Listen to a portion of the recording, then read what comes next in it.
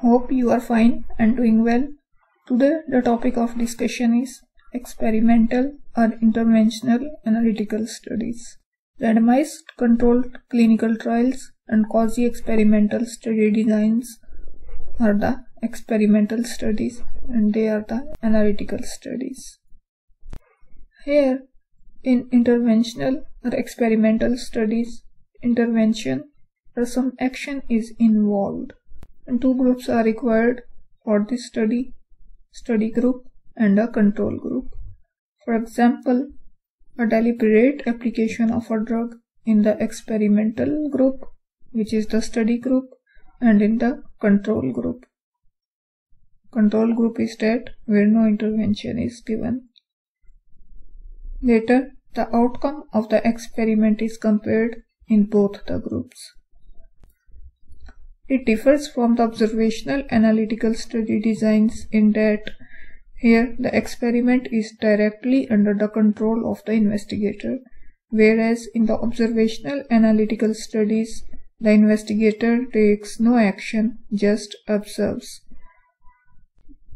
There are three key components of an experimental study design: pre-post test design, a treatment group and a control group, and random assignment of the study participants.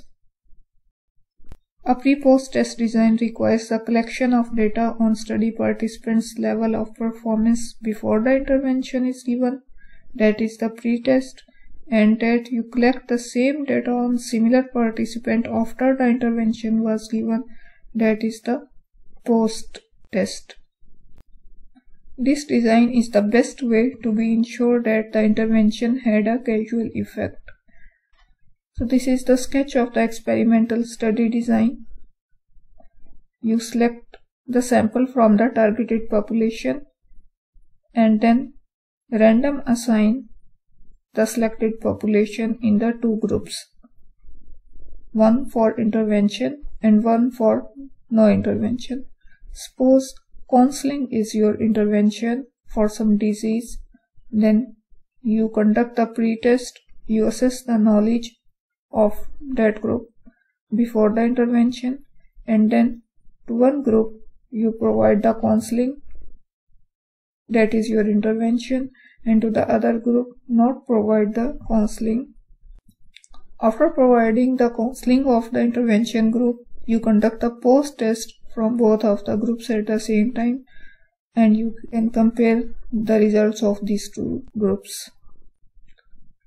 So to get the true effects of the program or intervention, it is necessary to have both a treatment group and a control group. As the name suggests, the treatment group receives the intervention while the control group does not receive intervention. It is also important that both the treatment group and control group are of adequate size to be able to determine whether an effect took place or not. While the size of the sample ought to be determined by specific scientific methods, a general rule of thumb is that each group ought to have at least 30 participants.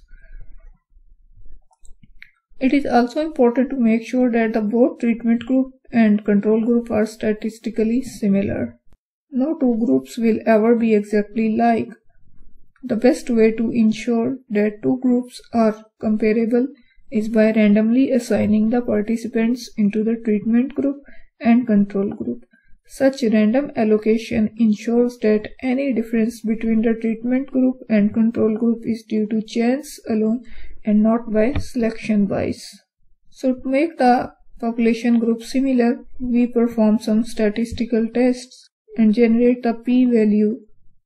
All the p-values are statistically non-significant, which means that the characteristics of the two groups are comparable in terms of their socioeconomic status or their general characteristics like age, gender, race or ethnic group, and clinical picture, etc.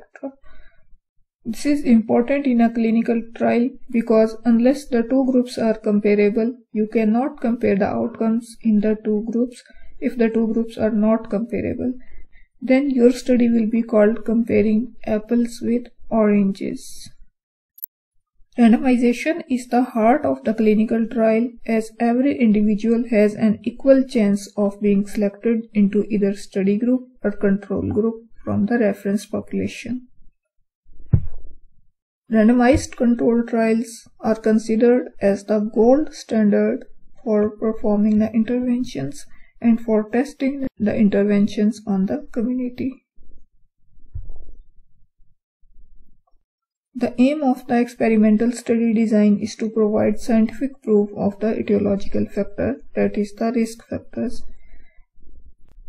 There are three main types of experimental study designs: clinical trials, randomized controlled trials with patients as unit of study, field trials or community intervention studies with healthy people as unit of study, and community trial with entire community as unit of study.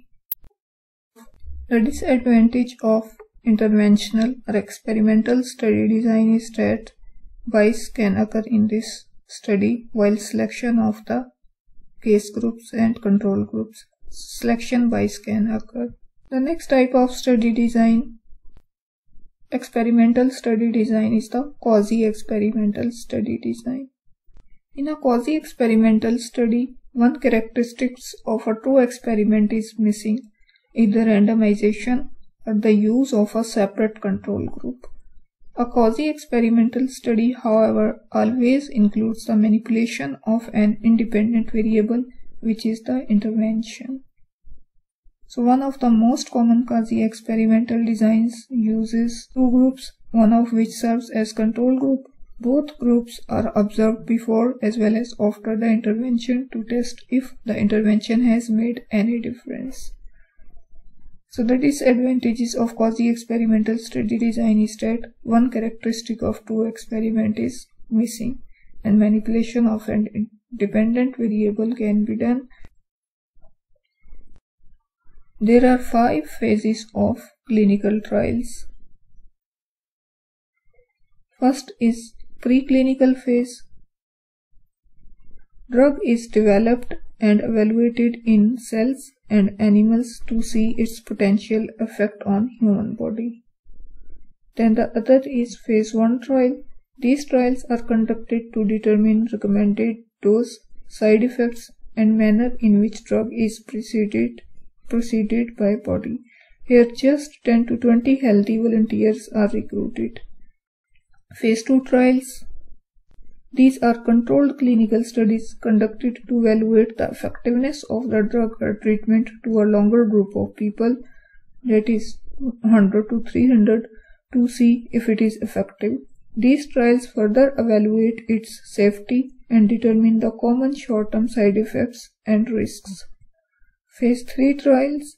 These trials are used as a basis for regulatory approval of a new drug or device or for a new indication for a market product.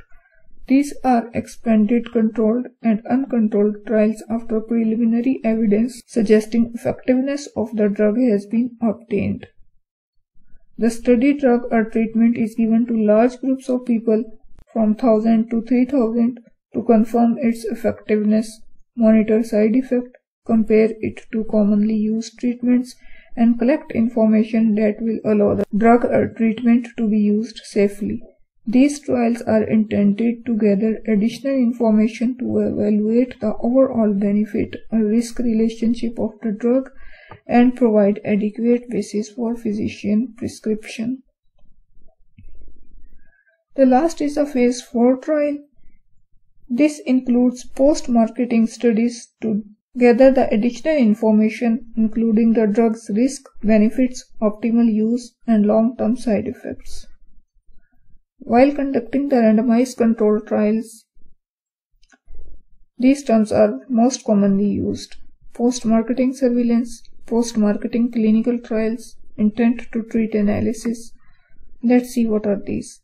Post-marketing surveillance involve observational studies such as case reports, cohort studies, or case control studies. Its purpose is to assess drug safety under the conditions of use in general practice, as opposed to the conditions under which they were tested in phase 3 trials.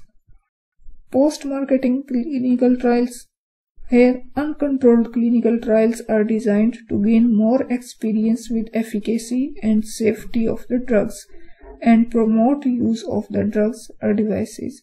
It also includes controlled clinical trials designed to obtain regulatory approval for a new indication.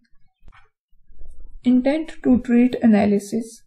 In clinical trials, once a patient is randomized to a particular group, he or she will always be analyzed in that particular group.